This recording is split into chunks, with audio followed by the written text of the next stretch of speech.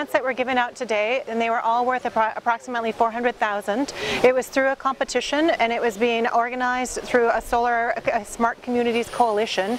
In this case, it was through the US Africa Development Foundation. And so they were to 4 different recipients working in 3 different areas, up in Bidi, in Chirandongo, and also in Ramwanga, to work both with the refugees but also in the surrounding community areas to increase their access to solar energy for productive uses and basic home uses. So for Project East Africa, we're looking at financing mechanisms in the energy sector as a whole, especially in the private sector.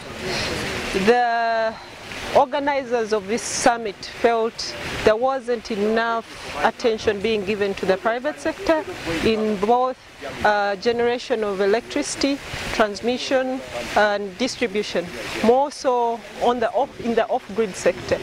And that forum is to highlight the challenges around financing and how governments or private commercial banks or private players, private funding entities can support the energy sector. Yeah. All right, thank you so much. You're you welcome. said that Uganda is still...